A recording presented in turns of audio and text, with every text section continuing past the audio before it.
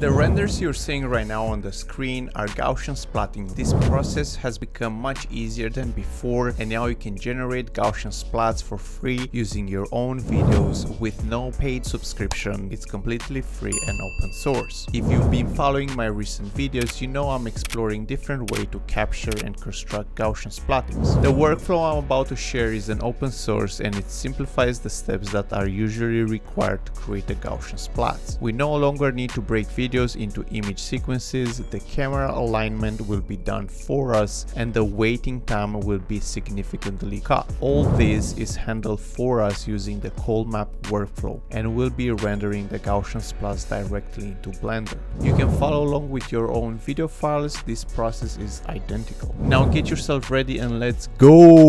In order to follow along, you need to build a folder structure that will do all the heavy lifting for us. I prepared a list of links you need to download into your machine. You can find them into the video description. First, you need to download COLMAP into your machine. This is a free open source application. Head over to the website and choose between the two download options. If you have an NVIDIA graphics card, pick the first option. If not, go for the second one. Download the file into your machine and keep it unzipped for now.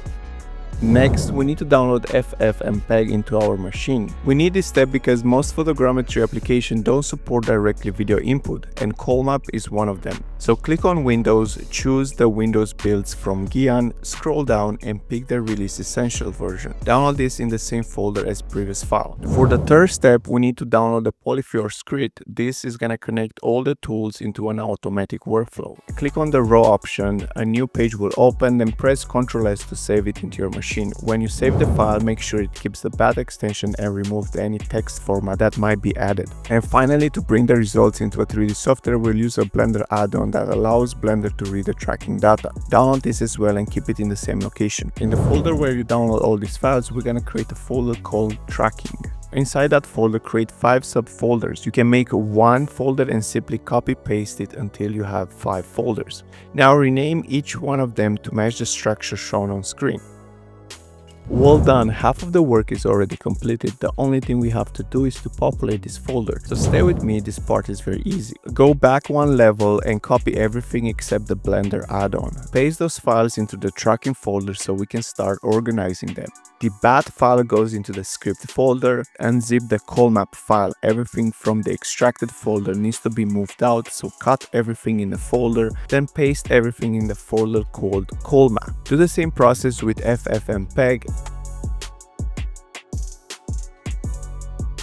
And once you've moved all the files, you can delete the leftover folders. Now it's time for us to pick one video that you want to use for this exercise. In my case, I'll be using the footage of myself. It's a 360 video that has 13 seconds long, and I think will work just great.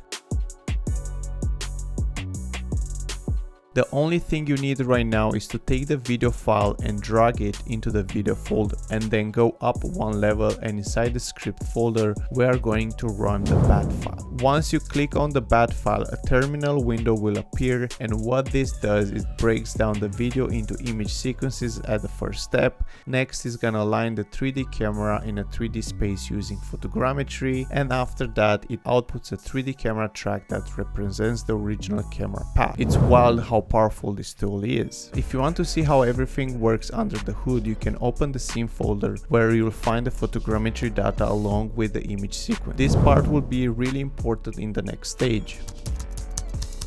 Open up Blender and delete the default scene. Now we are going to import the results we generated earlier in Blender using the Photogrammetry Importer add-on. To do this, we first need to install the plugin. One easy way to install the add-on in Blender is by dragging the zip file directly into the viewport. If you want to check that it has been imported correctly, go to Edit, Preferences, Add-on, and in the search bar type Photogrammetry. It should appear in the list. Another way to install it is to click on the small drop-down menu here and locate the zip file manually. The next step is to import all our data in Blender using this add-on. To do that, go to File, Import, and you should see a new option called COLMAP Model Workspace. Click on it and navigate to the folder structure we built earlier. Go into the scene folder, which will have the same name as your video input file. Open that folder, enable suppress distortion warning, and then import the COLMAP data. Before we move move on, I just want to say thank you for watching. I really want to hit 5,000 subscribers by the end of this year. I know it's quite impossible, that's my dream. And if you enjoy this type of content, don't forget to subscribe. Thank you so much, and now back to the video.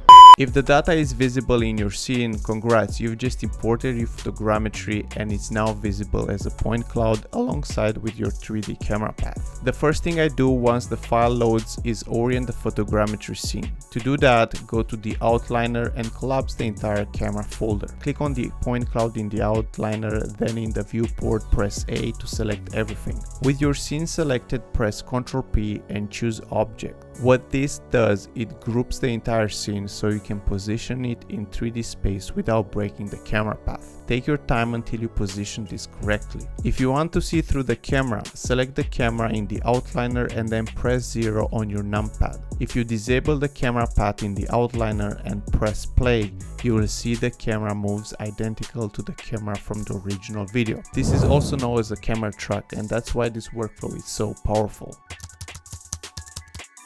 To train our Gaussian splats for free, we are going to use Brush. Check the description if you want to access the link. Once you're there, click on the releases, scroll down and pick the window file.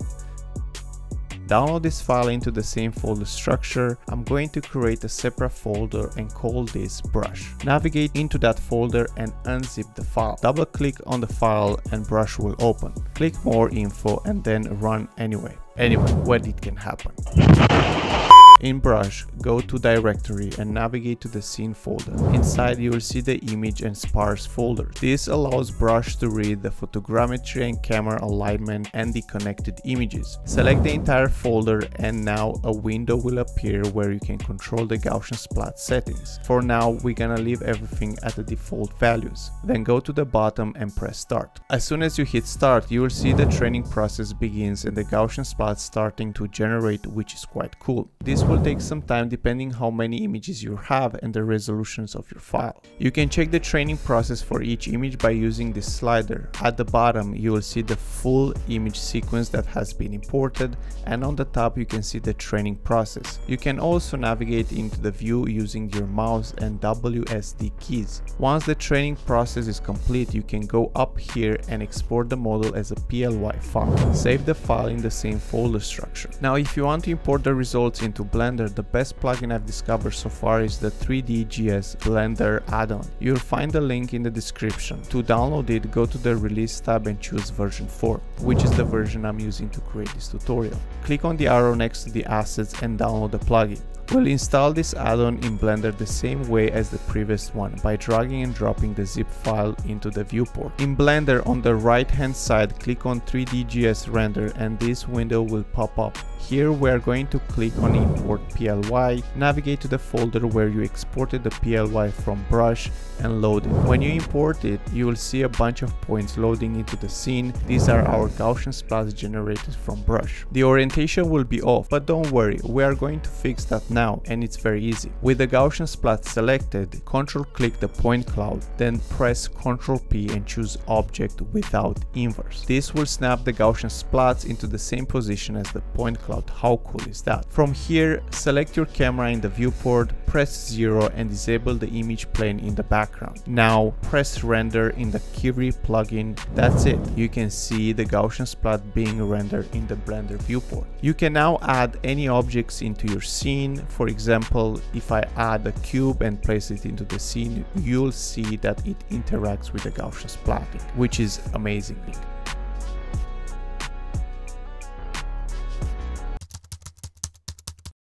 Exporting these images is very easy. Make sure that in your output settings you have PNG selected. For this test, I'm going to leave all the other settings as they are. Now in the Kiri add-on, go to Render and here you'll have a few options to choose from. I'll enable render animation and color path. Sometimes when you import the camera, the frame range can be wrong, so make sure to adjust it here. Now you can hit render. You won't see anything happening visually in Blender, but don't worry, your images are being generated in the background. To check them, go to your export folder. Now, if you want to import these images into Premiere Pro as an image sequence, it won't work at first, and that's because the images are named incorrectly. The file name includes the frame number followed by -color, and this format won't be recognized properly. To fix this, it's very easy. You'll need a renaming tool. In my case, I'm going to use bulk rename. Open the software and drag all your images into it and make sure they are selected, and then go to replace section and type the part of the name you want to change. In my case, I want to remove